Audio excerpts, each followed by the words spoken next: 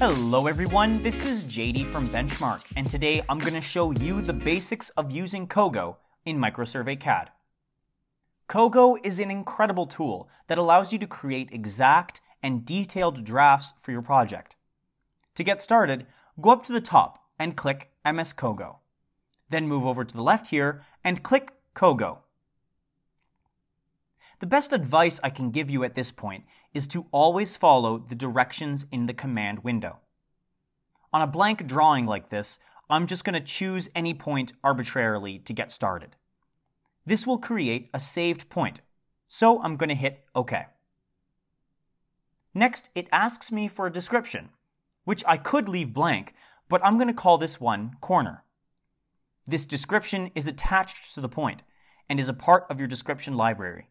When you're ready, hit Enter. Next, you have to specify the direction.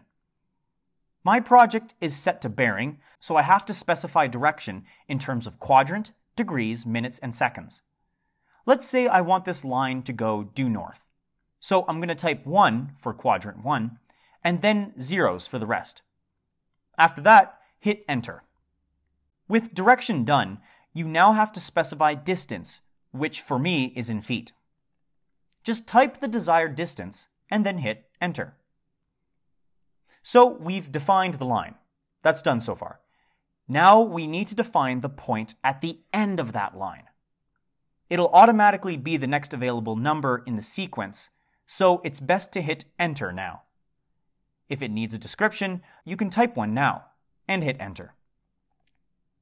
Now we're almost done with our very first line. We just have to click on one side of it to place the bearing, and we're done. Let's do the whole thing again, but quicker. Hit Enter to start from the latest point, point 2, define the bearing, define the length, define the endpoint number and its description, and click to place the text. Let's practice again, but this time starting from point 1. At this point, when it says Enter from point, instead of hitting Enter for the last point, just type 1 to start from point 1. Now just proceed as normal, defining bearing, distance, endpoint number, description, and then text side. One last thing. On this Enter from point command, if you want to automatically connect 2 points with a line, say between points 2 and 3 here, all you have to do is type first point number, period, period, second point number, and then hit Enter.